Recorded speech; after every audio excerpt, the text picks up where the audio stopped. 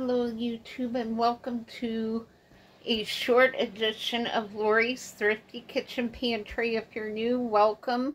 I'm so glad that you're here with me today. And if you're a returning subscriber, welcome back. And happy Thanksgiving to everyone.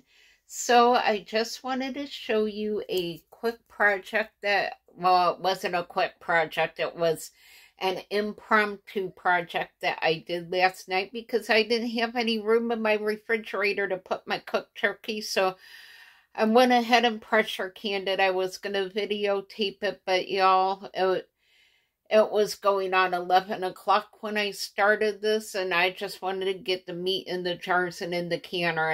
It does take a while to set things up to videotape and then to go back and edit and get everything up. So I just got it in the jars and got it in the canner. So let me turn you around and show you my beautiful jars of canned turkey. And here we are. We have 5 jars of beautifully sealed turkey using my ForJars Lids. I have 4 jars of turkey and 3 jars of beautiful concentrated turkey broth that I can add water or extra broth to thin it out some, and that will go a long way. But look at the color in that turkey from those spices that we put in there. It looks absolutely amazing. I'm so excited to have that on my shelf. And this was the other project I was working on. This is that great big bag of peppers that I had gotten from the food pantry last week.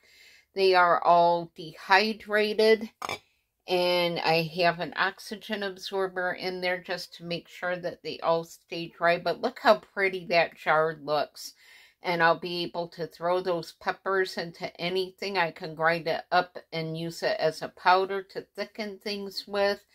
And it's just going to be great having that on my shelf. So this is that whole great big huge bag of peppers that I have from the food pantry. So yeah, this is just a short video. I forgot to put the vinegar in my water last night because y'all, it was so late when I did this. But I washed my jars off anyway, so the white that's on the jars will come off when I wash them. But yeah, all of my jars sealed. And this makes 3 projects so far with the ForJars canning lids. I've had a full canner each time, and each jar has sealed, so I am really happy with those lids. I know they are having a Black Friday sale. The lids are marked down to, well, they're marked down a lot. And I know there's a few channels out there. I think it's Half Acre Homestead. Mrs. Wolfie up in Canada has a link on her website where you can get another 10% off besides the Black Friday sale prices. I think Sutton Days usually has a link in her videos where you can get some off. That's just 2 of them that I can think of right off the top of my head, because y'all, I'm exhausted. I still have a lot to get done. I didn't get to my 3 bean salad. I'm actually okay with not doing that right now because I got a lot of ground beef and chicken that was on sale yesterday for $1.99 a pound. I need to get that pressure canned. So I'm actually okay with putting off doing that until I get my other proteins canned up. So I'm going to get done what I can get done today, and I'll videotape what I can to show you guys what I'm working on.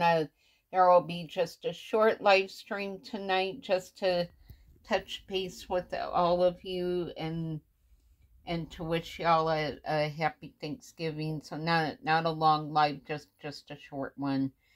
So I will see you all hopefully later this evening. It will be at 7 p.m.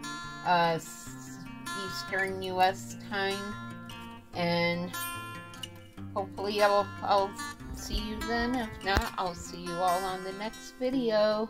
Bye.